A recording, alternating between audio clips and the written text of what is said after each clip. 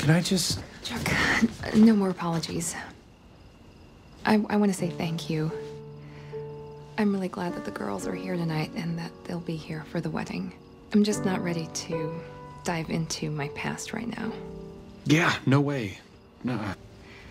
In my family, well, there's no misunderstanding to straighten out, really. I know that it's complicated. I totally hear you.